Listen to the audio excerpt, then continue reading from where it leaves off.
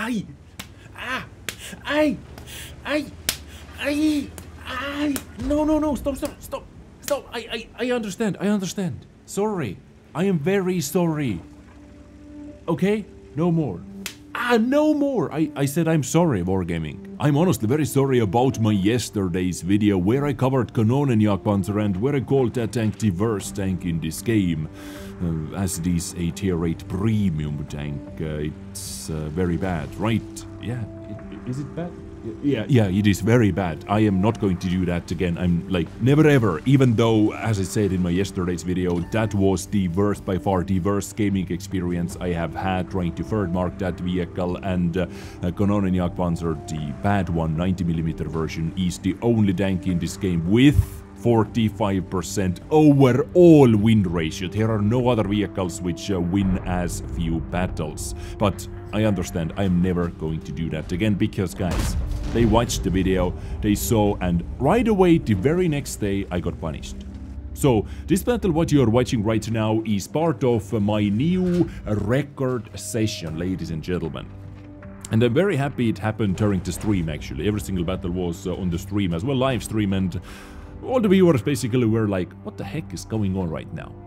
Because I broke my old record. I do not even remember what my old record was, but anyway, right now I just got my longest losing streak I can remember. I lost 12 battles in a row in World of Tanks. 12 battles in a row, right? That's quite an achievement, to be fair with you guys.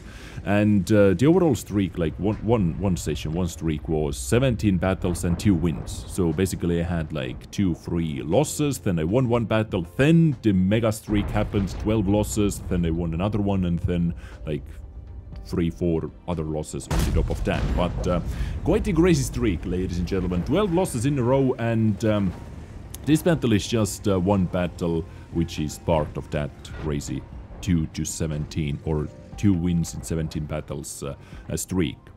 And it actually opened up a video idea. This is why I am over here in front of you. And many people said it's my usual day, you know, it's my usual day, like every single day I'm getting the same streaks. Well, to be fair, ladies and gentlemen, that's a straight out lie, because no one has under 10% win ratio. There is not a single player who has under 10% win ratio overall in this game, right? Because even AFK bots have roughly 45% or 44% win ratio in this game. You know, if you are bot or if you are AFK in every single battle, you have like over 44% win ratio. Basically, you win every other game overall after thousands of battles. So that's a straight out lie, but still, those type of sessions, those type of ridiculous streaks happen. Why? How? Nobody knows, right? Nobody knows. Like, okay, I know why it happened to me, because, you know, my previous episode was about KanonenJagdPanzer, and I said how horrible that tank was, or how horrible the gun handling was. It has some good things, it has its own fan base. Once again, I understand people may like it, I totally respect it, I totally understand it, you may love it. I hate so many other tanks which people love, and I love some tanks which so many people hate, right? But why it happens? So many one-sided battles. This battle, what you're watching actually, was one of the most interesting, one of the most, how to say, equal battles in the entire streak. Most of the battles were decided in the first couple of minutes and were literally unsavable. You could be the best player in this game, and then you could add like 5,000 extra WNA to it. In this game, you are not able to carry those type of games because we have reloads, we have town times, we have RNG. You know, you are simply not able to keep up with the enemy firepower, or with the firepower output the enemy team can, or with the firepower the enemy team can output. You know, sorry, London is not my first language, but I believe you understand. Some battles are simply unwinnable. It doesn't matter how good or bad player you are, because you have town times where you are not able to do anything, and when there are 10 enemies charging towards you, well, good luck, right? Many of those battles were those type of one-sided battles. 1 to 15, we had a couple 1 to 15 battles, 2 to 15 battles, 3, 4, 5, 6 to 15 battles, and this is what we have seen more and more lately. Battles being faster, battles being one-sided, people call them weekend teams. In my opinion, teams are always the same. It just you know, sometimes depends into what type of streak you are going to get yourself into. So let's talk about fast battles and one-sided battles after this situation, because it actually is quite a nice intro talking about the next topic. So I'm fighting with T28 over here. I am willingly, knowingly going to take this trade. I know I want to take this guy out right over here because he's going to spot us, he's going to do all the things, and just like that, in under 20 seconds from full HP down to no hit points. And I'm out of this game. While I thought I have everything under control, I took calculated risk backing up into D28 to take that trade, to take one shot from that guy, to knock him completely out from the game. I knew artillery may hit me, but I was behind a hill. Maybe Art is going to miss. If not, well, hopefully I'm able to survive, whatnot. But suddenly, perfect timing, as soon as I back up, as soon as I take out D28, CS53 pops out from nowhere, absolutely nowhere, puts one shot into me while bumping, jumping up and down, and second shot was fast enough to take me out, reload was fast enough to take me out, and I'm enjoying this view right over here. Destroyed Skorpion, ladies and gentlemen. And this was, I would say, the most equal battle in the entire session of the fast losses.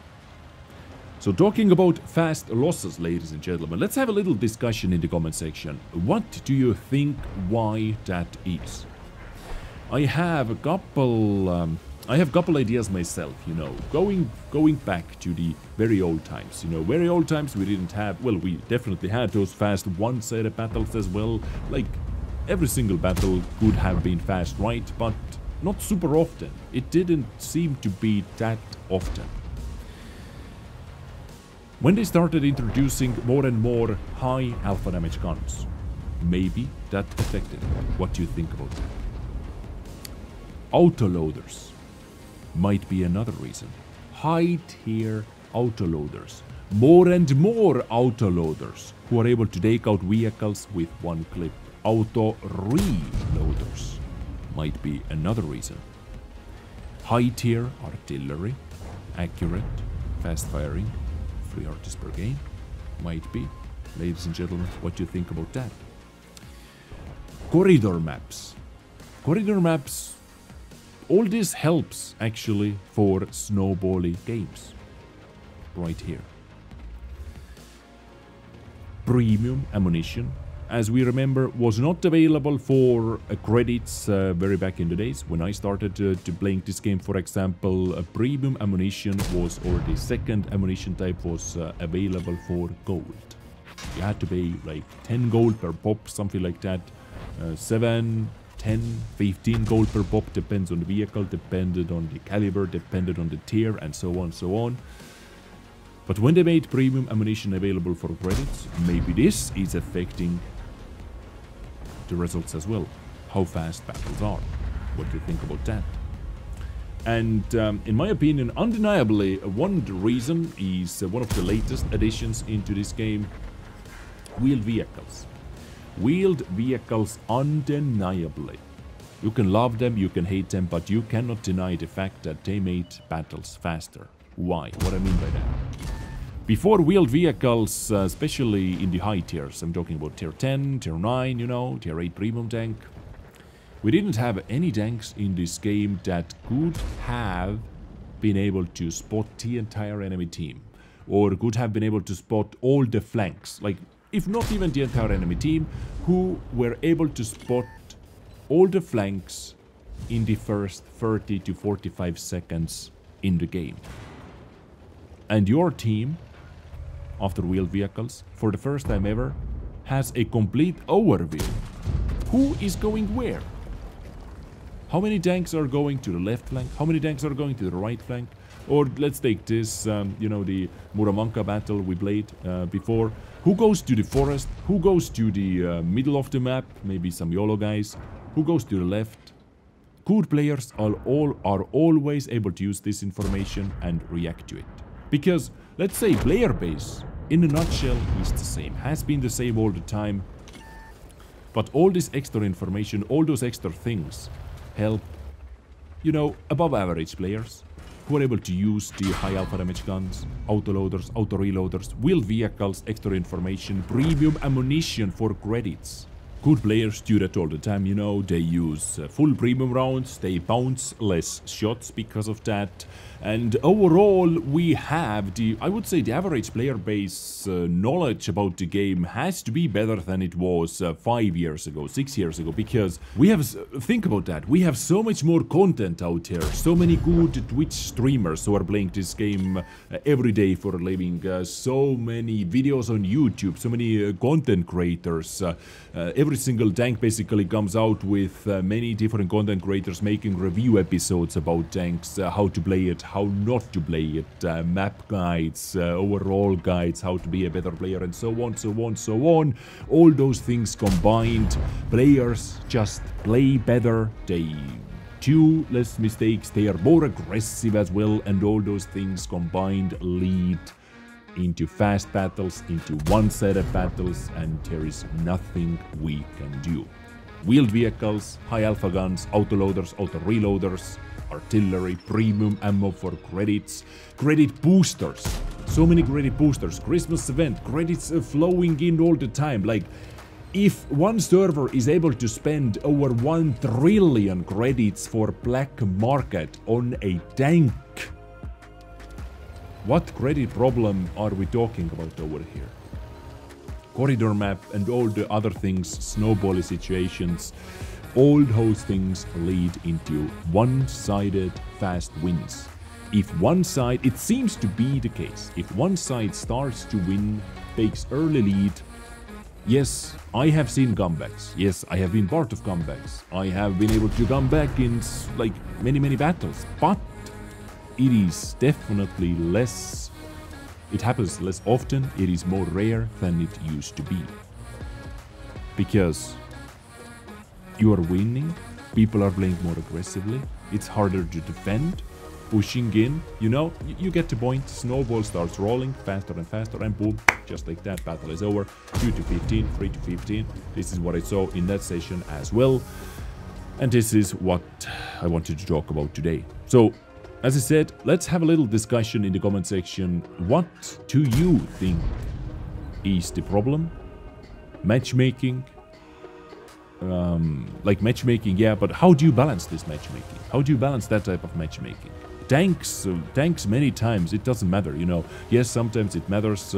One side has OP tanks, you know, 279Es, chieftains and so on, but sometimes those teams get completely face-stomped. I have seen so many, let's say, 279E, chieftain and 907 in one team, in one platoon. And I have seen that team getting face-stomped completely, they didn't even have a chance. So sometimes even that does not matter. But what does? All the other things what I mentioned before? Or maybe you have some more ideas? Please let me know your ideas in the comment section down below. I honestly would like to have a little discussion going on over there. Share your thoughts, share your ideas, how to fix it, even maybe matchmaker, you know, just let me know. This was my today's video I wanted to talk about, and after that quite a solid record losing streak session, I wasn't even mad. Not for a single battle I was mad during that session. It was curious to see how far it was going, because I tried in every single battle. Yeah, anyway, I thank you very much for tuning in, and I catch you next time with something else. Ladies and gentlemen, you have been awesome as always. Stay awesome, stay sexy, stay naked, take care, and bye.